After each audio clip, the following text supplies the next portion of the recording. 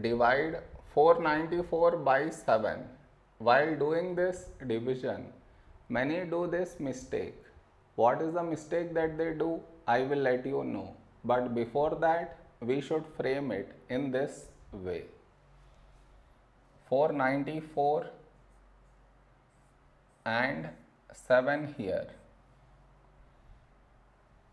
This is your step 1.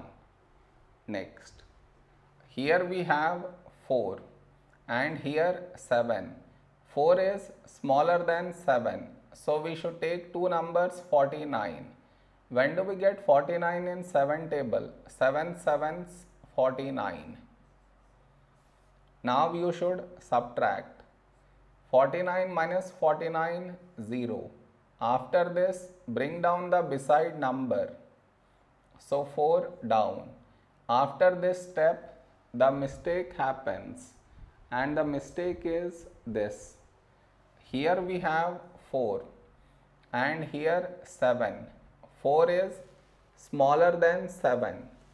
So what many do is, they directly put dot and take 0,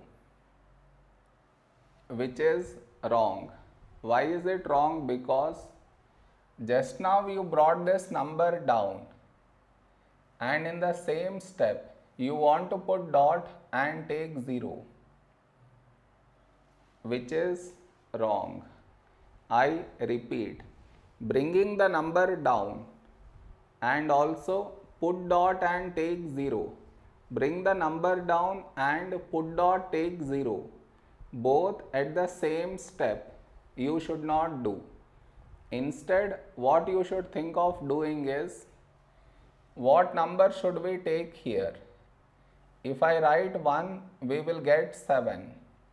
But 7 is larger than 4. So what we should do is, we should take 0. So 7 into 0, 0. Now you should subtract. 4 minus 0, 4.